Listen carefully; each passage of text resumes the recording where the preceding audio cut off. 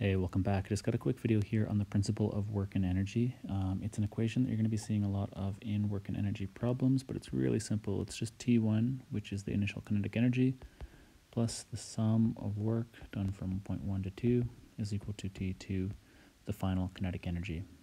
So you're going to want to use this equation for problems that have friction, which is a non-conservative force, and that do not have any change in potential energy.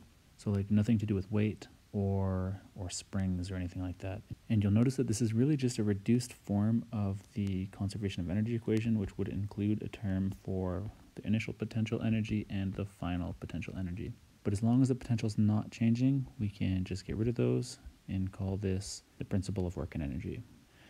You might see it written slightly differently, just rearranged, where we just have the sum of work done is just equal to T2 minus T1, which is the difference in kinetic energies. And if you extend that out, or write that out, we're going to see that this is 1/2 mv2 squared minus 1/2 mv1 squared. Those are lowercase v's for velocity. And you'll see that if we have a problem that has an initial or final velocity of 0, that the whole term which it's in is going to drop out, and it'll actually make our calculations really simple. So let's actually set up a problem here where we're going to find friction and we're going to find the work done by friction on this box that's sliding across the floor with an initial velocity that comes to a stop after a distance of 1.5 meters. So let's just change the color so we can see what we're working with, and we have T1 plus the work done is equal to T2. So let's expand this out a little bit. We have 1/2 mv1 squared for the kinetic energy plus the work done. That's just going to be the force of friction. We should probably label that on going this way, going the opposite direction to the distance being traveled, and that's going to be times cos theta s, where theta is the angle between the direction that we're going, the displacement, and the component of the force that's in line with that. So in this case, it's going to be 180 degrees because it's opposite. And this is all equal to kinetic energy at the end, and that's going to be 0 because the velocity, the final velocity, is 0. So if we bring the 1/2 mv squared to the other side, it's negative 1/2 mv squared, and f times cos of theta, well, cos of 180 is equal to negative 1.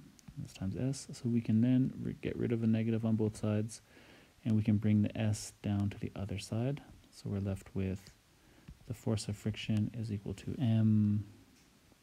mv1 squared over 2s. We're going to run out of room down there, so we'll just bring it over to the left side here. So the mass is 1.5 kilograms times the velocity, which is 0.25 meters per second. It has to be in meters per second. That's all squared. And this is over 2 times 1.5 meters for S.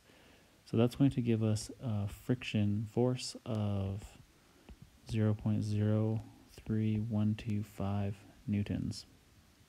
So that's the first part of the question, and if we also wanted to find the work done by the friction force, we can really easily do that. That is that whole term, sum of work done from 1 to 2, and that's just equal to the force of friction times cos theta s. So we have 0.03125 newtons times cos 180